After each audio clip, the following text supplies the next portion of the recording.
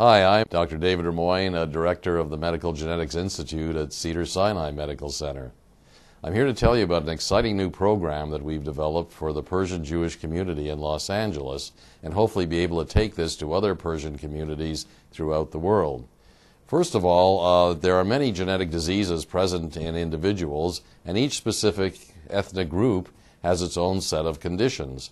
For example, in Ashkenazi Jews, Tay-Sachs disease was one of these. In the Persian Jewish community, we found 4 diseases that are prevalent in the community that can either be treated, eliminated, prevented, or avoided. And we want to be able to eliminate these conditions from your community. To tell you about this and how the whole issue of prevention of genetic diseases in different ethnic groups started, I'd like to introduce my friend and colleague, Dr. Michael Kabak, who is the inventor of the Tay-Sachs disease prevention program. I'm Dr. Michael Kabak, and I'm working closely with Dr. Rimoin here at Cedars-Sinai in the development of this very, very special, unique, and new program directed to the Persian Jewish community of Southern California.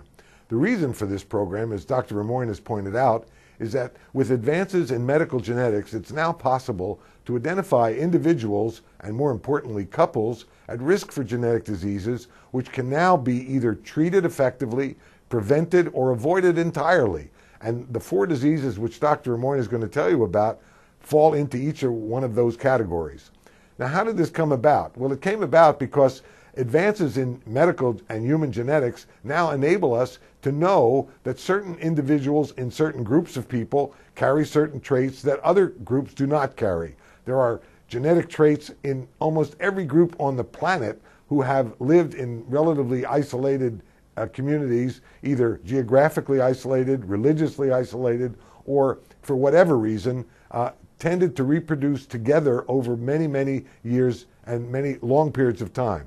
These conditions are relatively unique to each of these groups and different from each of the groups. And so, such is the case for the Persian Jewish community. If we move back a few years, that's exactly the circumstance that existed for Tay-Sachs disease, a genetic disorder, very serious and fatal genetic disorder of infants of Ashkenazi Jewish heritage, that is European, Eastern and Central European Jewish background. About 1 in 30 American Jews who have ancestry from that region of Europe are carriers of a trait for Tay-Sachs disease. Being a carrier is of no consequence. We all carry between 5 and 10 of these what are called recessive traits. They are genes that have absolutely no influence on our health or our longevity, but they may influence our reproduction if, by chance, we reproduce with someone who carries exactly the same trait that we do. And that way, there's an opportunity for a trait from one parent and a trait from the other parent to come together in a double dose of the trait in a baby. And that's how cystic fibrosis, sickle cell anemia, Tay-Sachs disease, and a number of the diseases that Dr. Rimoin is going to tell you about occur. It is because of the uniqueness of the disease, the fact that we can identify carriers of the trait, and therefore we can identify couples in which both members of the couple carry the same trait. That enables a couple to either prevent, treat, or avoid disease.